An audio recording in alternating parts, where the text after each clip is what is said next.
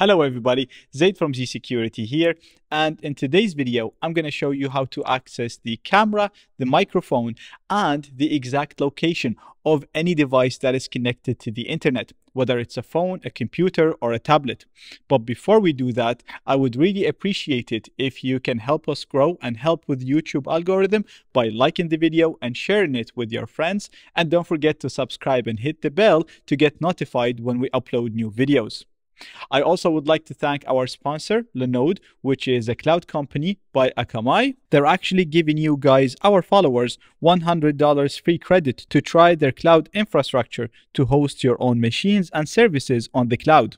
You can even create a Kali machine on the cloud that is always on and always connected to the internet.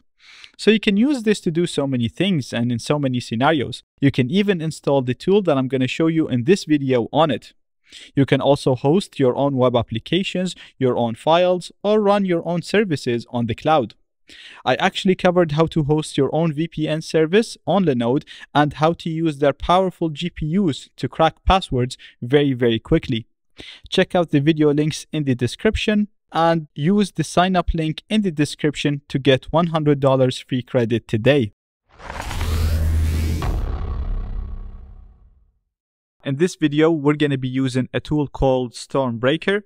Previously, I actually covered how to track devices manually without the use of tools, but that method required a bit of coding.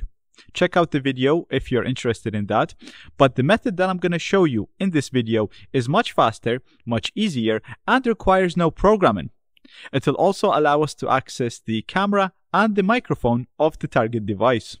So first of all, we're going to get its link. We're going to scroll up. I'm already at their GitHub repo, and we can get the link in here. Click on copy, and then I'm going to go to my terminal, and we're going to navigate to the OPT directory. That's where I like to install optional programs, hence OPT. And then we're going to clone or download this tool by simply doing git clone the link that we just copied. So Git is the program that we're using to download this program from GitHub. I'm going to hit enter to download it. Once downloaded, we can do ls to list all of the files and directories that we have in here. And we can see we have the tool downloaded in here called Stormbreaker. So we can navigate to its directory again using the cd command. And if we list in here, you'll see we have an installation script that will install the tool for us. But before running this installation script, we have to install a few required packages that the program uses.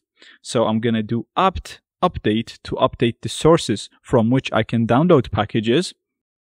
And once this is complete, I'm going to clear the screen and I'm going to do apt install to install the required packages. And these packages are Python 3 requests, Python 3 colorama, and Python 3 psutil. So apt is the package manager that we use to install programs. We're saying we want to install these packages. I'm going to hit enter, and I'm going to hit enter again to confirm that I want to install all of these packages. And you want to give it a bit of time to download all of these packages and install them on your current operating system. I'm going to pause the video and resume once this is complete. Now that the installation is complete, I'm going to clear the screen. And as you know, I'm still in the OPT Stormbreaker path. So if I do ls again, you can see I have my installation script. This will install this program on my computer. So to run it, we're going to do bash install.sh. We're using bash because this is a shell script and this is how you run them in Linux. I'm going to hit enter. And again, you want to give this its time to install the rest of the needed packages. We're going to hit enter and configure them on your operating system. And that is complete. It's going to show you this warning in here. Don't worry about it. The program will still work. So I'm going to clear the screen and we're going to run the program by doing python 3 st.py. So we're using Python 3 because the program is written in Python 3 and the main application file is st.py. I'm going to hit enter. And as you can see, it works with no issues at all.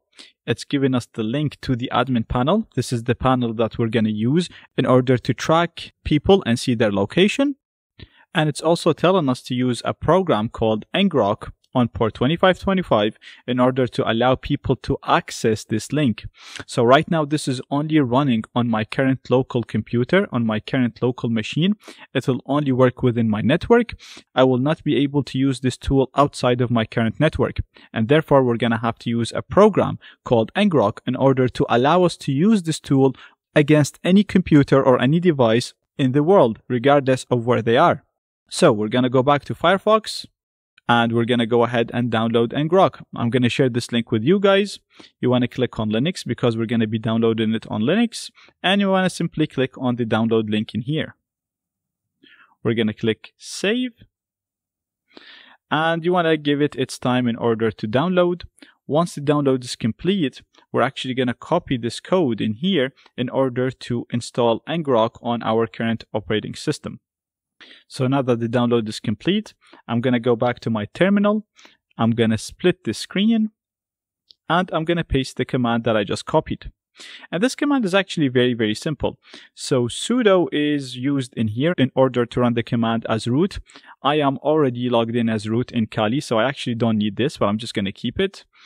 tar is the application that we're going to use in order to extract this file right here. This is the file that we just downloaded that contains ngrok, the application that we want to install.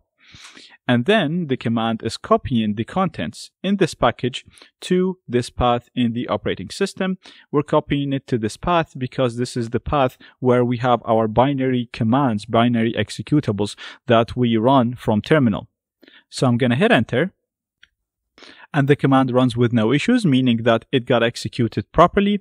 Therefore, now we can simply type ngrok in my terminal in order to use this program.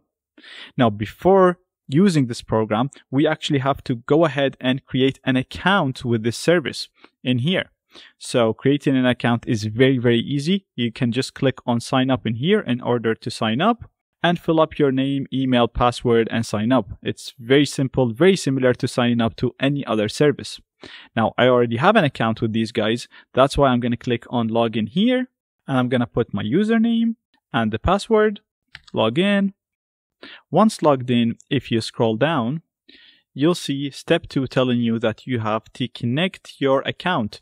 So basically, you have to execute this command on your current operating system on Linux in order to link that operating system, that machine, with the account that we just logged in. And that's all done using the authentication token that is already populated in here in the command. So all you have to do is simply copy this command and execute it in your terminal. So I'm going to clear the screen, execute the command, and perfect. As you can see, the result is telling you that the authentication token is saved to this file, meaning that this computer right here is linked with the account that we logged in with in here. So now we can actually go ahead and use this tool on this computer. And Stormbreaker is already telling us how to use this tool. You have to execute this command. So you can simply copy this command and paste it here. So we're basically using ngrok to expose a service that is running on port 2525 on HTTP.